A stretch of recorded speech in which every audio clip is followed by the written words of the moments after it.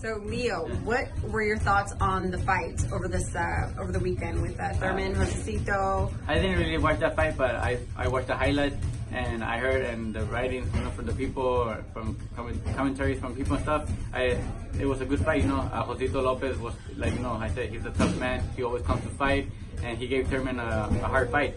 He even almost knocked him out in the 7th round. I thought that he had him hurt, and he was catching Thurman with some good shots. I thought Thurman's head going backwards, and you could tell that he was like almost wanting to take a knee or something because he was hurt. But Josesito's a tough man. He comes forward, he comes to fight, and it was a good fight. Thurman, it's been almost 2 years, so you expect that from a fighter that takes a long time from not training and then comes.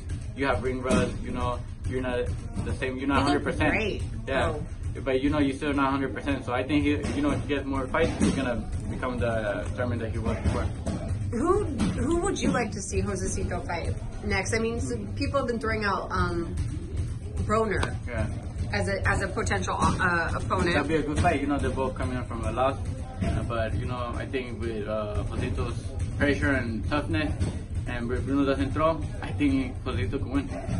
Awesome. And then what are your thoughts with Thurman? Who would you like to see Thurman go up against? Thurman, there's a lot of potential fighters that I would like him to see fight.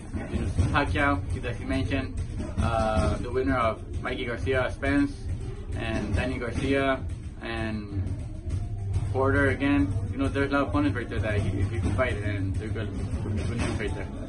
Awesome. So he has a handful. But is there anyone in particular, more or less, that you as somebody who does like to watch boxing as well, might like to see him go against, where you think it might be just like him against the winner of Mikey Garcia and that'll be a really good fight. Right? Yeah. It's going to be a really intense fight, most definitely.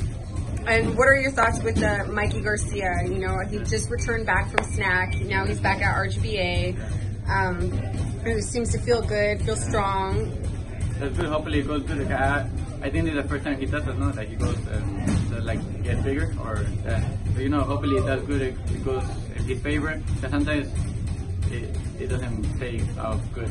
You go, since you haven't done it for a while, or you haven't done that in a long time, it doesn't play towards your favor, and it affects you in the fight. But hopefully it goes good and he gets bigger and becomes strong, like Joe does. Awesome. Thank you so much.